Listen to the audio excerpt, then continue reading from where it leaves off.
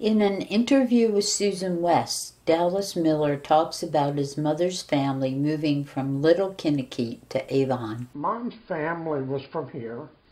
Her father, I don't remember because he died before I was born. Okay. But he was a commercial fisherman. In fact, he was fishing. He actually had pneumonia. Came in and really got really sick from what I remember them telling me. And sometime later passed away because of that. Now, my mother lived up at Little Kinnakeet. She was the last one on Avon that lived up there.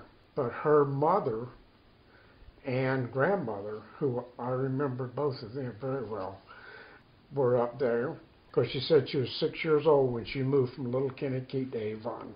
So, why did folks move from? I don't know, unless they were there was only just a few families up there anyway.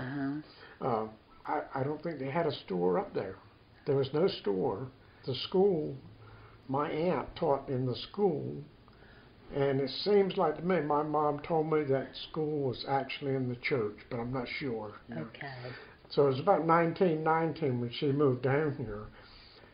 The house they lived in at Little Kinnakeet is still standing here in Avon Village. It's up on North End Road where my mom used to live. It's behind that, behind her house.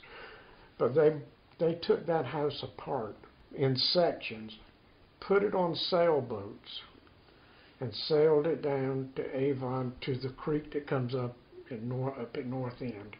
Wow. I don't know how they got it from there, if it was horse and cart or what, to where it was, which is only probably 500 yards, and then put it together.